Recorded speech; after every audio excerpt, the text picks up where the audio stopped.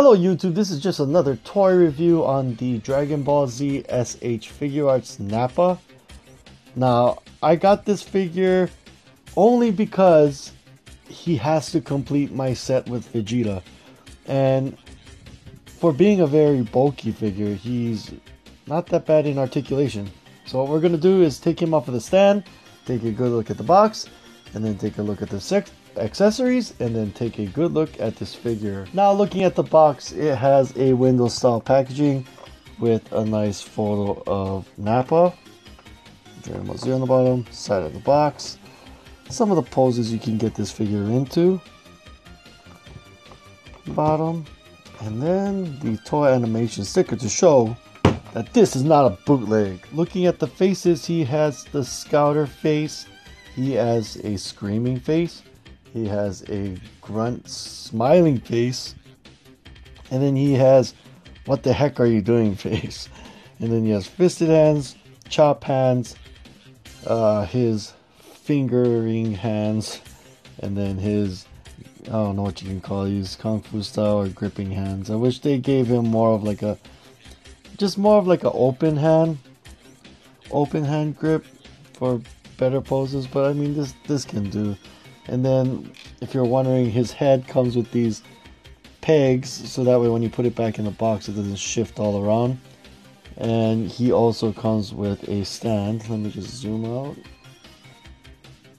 He also comes with a stand and a nice translucent fireball effect, which I really like.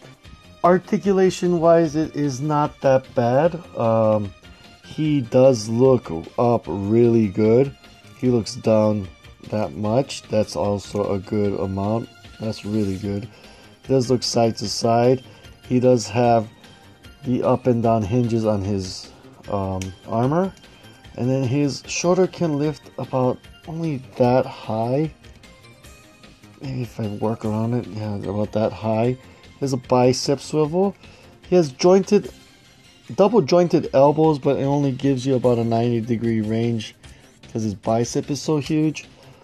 He does crunch forward that much, crunch back that much. He does have a swivel at the waist, and then he does have a drop at the leg right there where you can kick fairly high.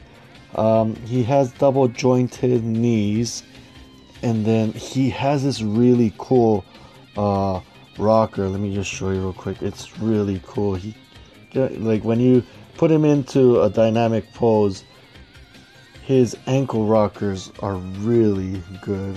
Like, look at that, and it completely flats out on the ground. So I really like what they did with the ankle rocker there. So for the most part, he is very articulated. My only gripe about this figure is he can't get him to cross his arms at all because his chest is so massive. He does have a butterfly joint, which I forgot to mention, but you kind of have to play around with it to make it come out. Let me see if I can do it right now. There we go. So he does have a butterfly joint, which is not bad at all. But it's very hard for him to, let me see if I can do this, connect his hands. He can't really like touch his hands together. That's like the farthest you're gonna get. So that is kind of a bummer that you can't have him touch his hands together. But just looking at the detail, it's really nice. I like the figure. And there's slight shading in the skin. Not a bad figure. Size comparison, I think Nappa is the second largest figure compared to Broly. And Broly is towering over Nappa still. Another size comparison look. Nappa is the second largest figure of the SH Figuarts, being that he is still towering over Goku, works in scale with Vegeta, and still is way shorter than the San Diego Comic-Con exclusive Broly. So yeah, I love how these figures all are accurate to the anime in size comparison. And with all that being said, Nappa is a great addition to my SH Figuarts collection. I was kind of on the ropes for a while about if I should get him or not, but being the fact that I've got Scouter Vegeta 2.0 figure, I had to complete him alongside with Nappa as well. So, just my opinion, guys, if you already have the version 2.0 Vegeta, get the Nappa, because they will look great on the shelf side by side.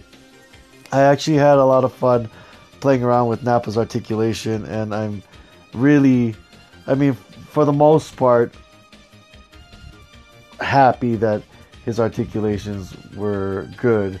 Just my only gripe was that he can't touch his hands together, which kind of bugs me. Anyways, tell me what you guys think. Tell me if you guys are going to get them.